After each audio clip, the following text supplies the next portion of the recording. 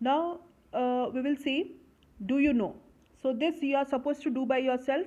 So it is written, if power remains with one political party for a long period of time, if no other political parties are influential, the party system is called as one party system.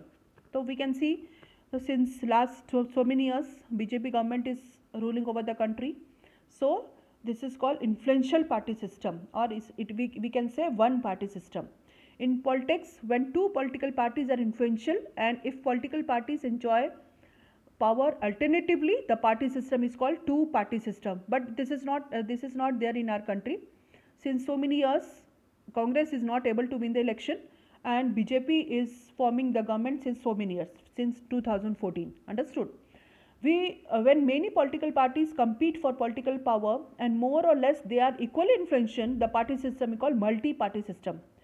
So multi-party system is another party system. So one party system, two party system and multi-party system. So three party system we can see. So but in our country one party system is there since so many years.